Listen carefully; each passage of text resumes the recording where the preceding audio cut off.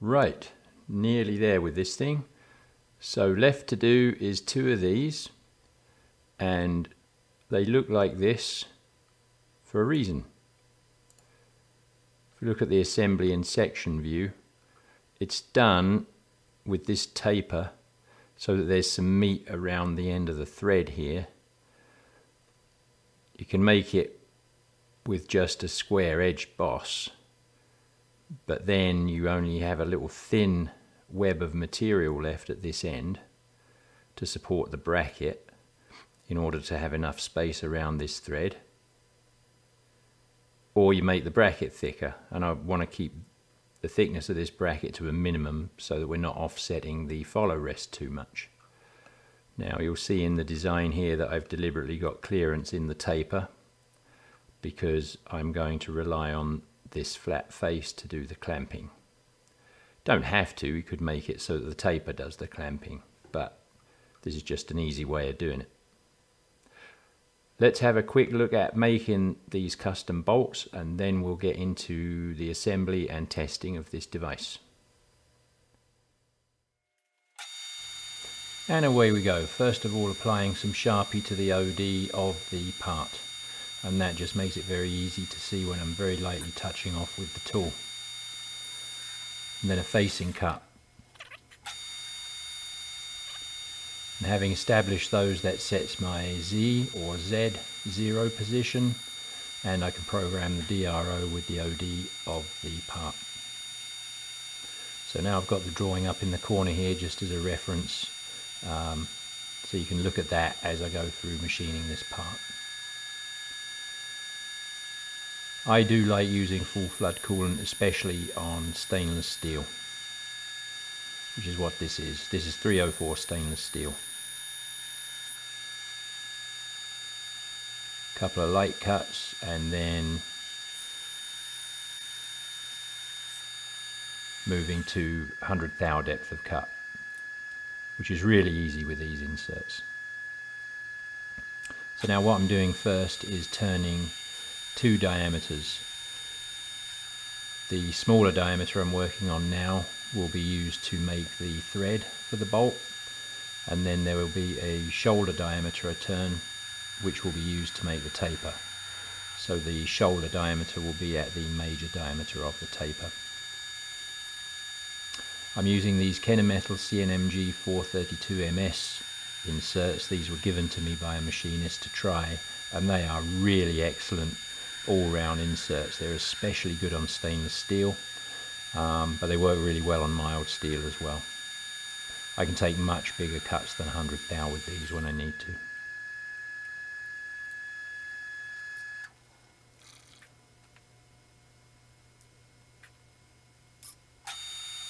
So with the 2 diameters turned, what I'm now going to do is use the compound, which was set to the angle in the drawing, and all I'm going to do is whittle away at that shoulder until the angle meets both the large diameter face and the smaller diameter which is used to make the thread. This taper does not need to be super accurate, it's really just to provide reinforcement for the bolt, so this is a perfectly easy way of doing it. Now just a clean up chamfer, and because I happen to have one, we're just very boringly cutting the thread with a die rather than single pointing it, which would have been a lot more interesting.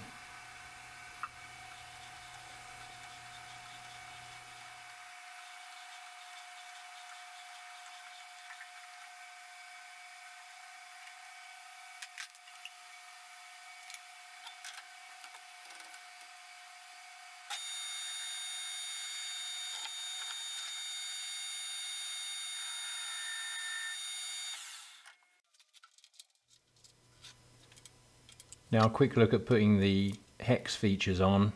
Very simple, just over to the mill, in the spindexer, touched off on the end of the part just to establish a 0 location. Now touching off on a Sharpie mark diameter again just to get a height location. and then it's a matter of milling the flats, turning the spindex around and continuing until complete.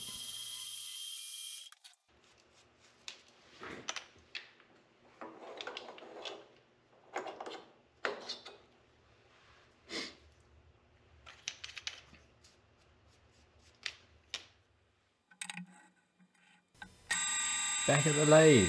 Thought I'd try a new angle here and see if we could get up close and personal. Seems to be working quite well, although we'll probably get coolant all over ourselves. So here we are, just parting off this special bolt. Half the speed I usually turn at is my rule of thumb. Coolant and or lubricant makes it go very well. Now you can see I've got pieces of soft copper in the jaws here just to protect it, and I've turned it round. It's very wobbly, so just using a push bar to straighten it out. Turn the nub off, and then get in there carefully with a center drill.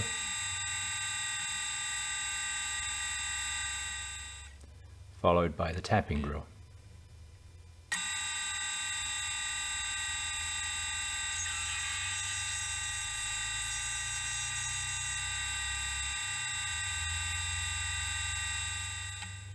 And then tapping by hand. Haven't managed to convince myself to try power tapping yet.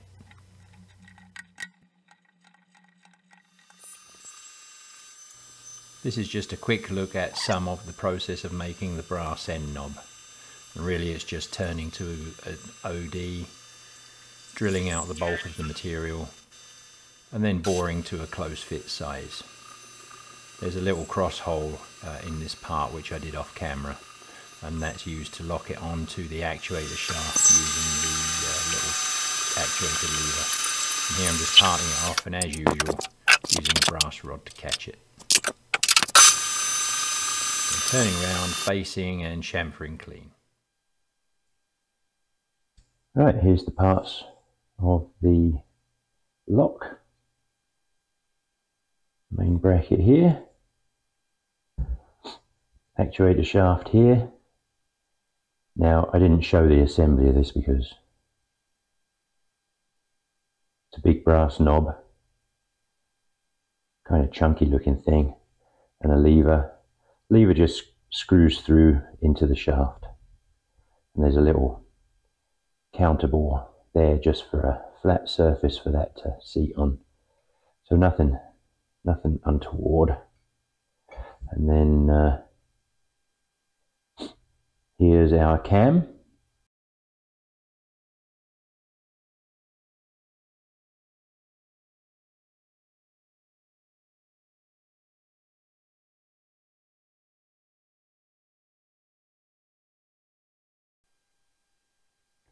There. So the screw is sub flush everywhere, so that can't score the cross slide, and the head of the screw is the high point of the cam, and the lever is down when the cam is up. So it'll be like that on the machine when you actuate it like this. So let's get it on the lathe, see how it works.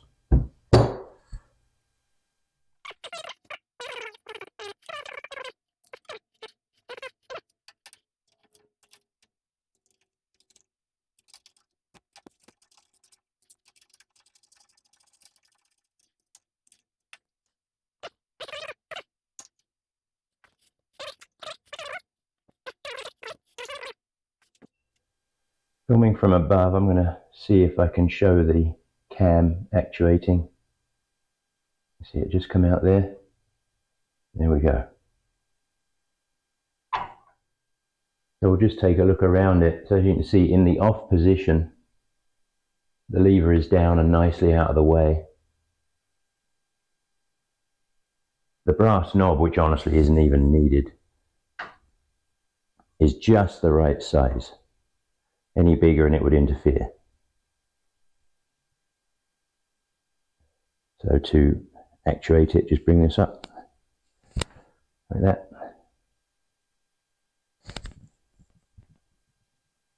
It's nice and tight.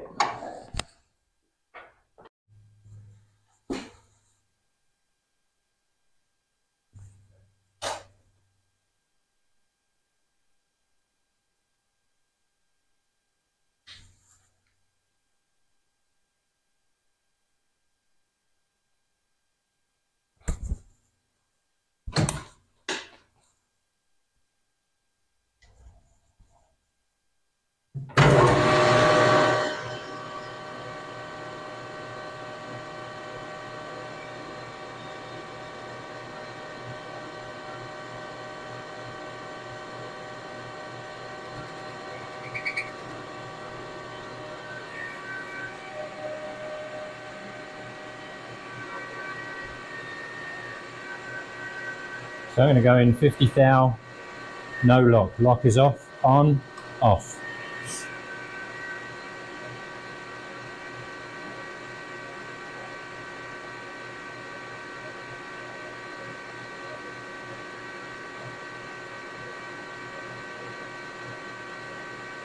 All right, 50, 55 thou. And starting the automatic feed.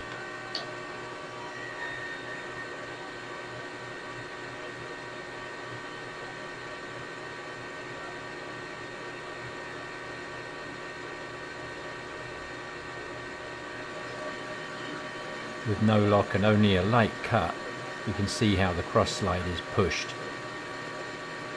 With heavier cuts and larger diameter parts, the effect is even more dramatic.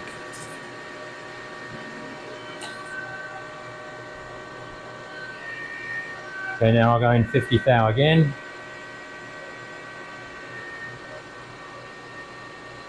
This time I'll engage the lock. Oh.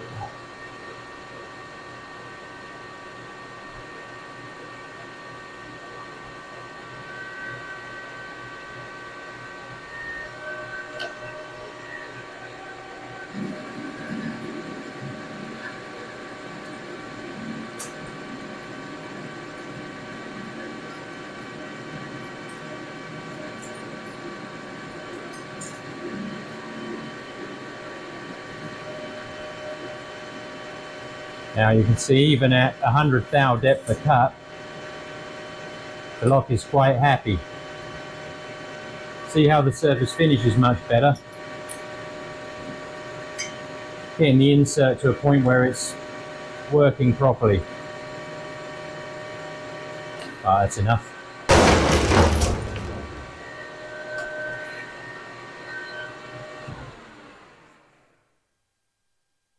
So there you are, that's a demonstration of the whole point of the lock.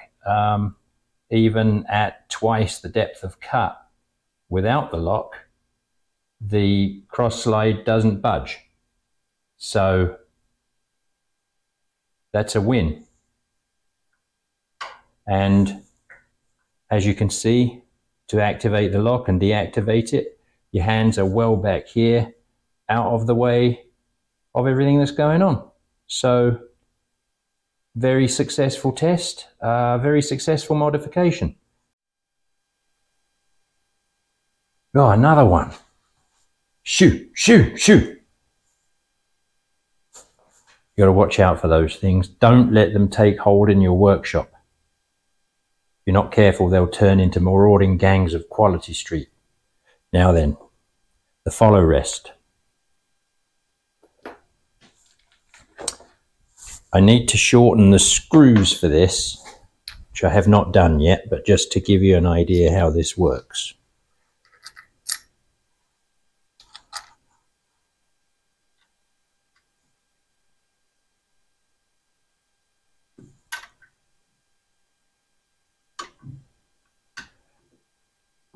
It's just mounts to the threads on the two custom bolts that were made earlier on.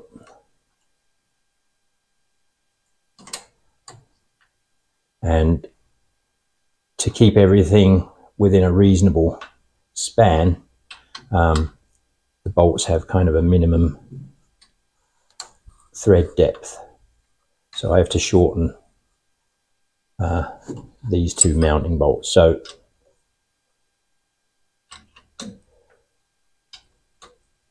This will not be tight because I can't screw the bolts all the way in. I've got to take off about 150 or 200 thou. So you can see that's still loose, but just to give you an idea, obviously take off enough and then that head will be sub flush, and then that will be held tight. So put a tool on here. Now I usually try and run the machine with the compound back flush against the edge of the way there, which it just makes sense for maximum rigidity. When I'm running the steady rest, that's usually a lighter cut job anyway. So all I've really got to do is move the compound over just a little bit to get the support, full support of the steady rest. So I'm only about 1/2 to 3/4 of an inch over the way. So that, I think, is a nice modification. I'm very happy with it. It does the job, holds the cross slide, stops any slack from the backlash coming into play. Keeps my hands back out of the way of any parts being machined or the chuck or whatever, and still allows use of the follow rest without removing the cross slide lock. So I call that a win. So with that, thank you very much for following along. I hope you found this useful. If you would like detailed drawings of this assembly, then send me an email, which I will put on the screen about now. And if you would like a sticker, contact me at the same email address. But if you'd like a set of drawings, contact me there and I will send you a set free of charge in PDF form. That's perfectly fine. Just bear in mind that you are almost certainly going to have to adjust some dimensions to suit your machine, unless you happen to have one of these. And I'm sure there are a number of other brands that have similar spacings, but consider the drawings a sort of starting point. You may have to adjust to suit your machine. And with that, all the very best wherever you are in the world. Stay safe and well and happy. Hope everything's going well for you, and look forward to having you along for more Shednanigans next time. Bye for now.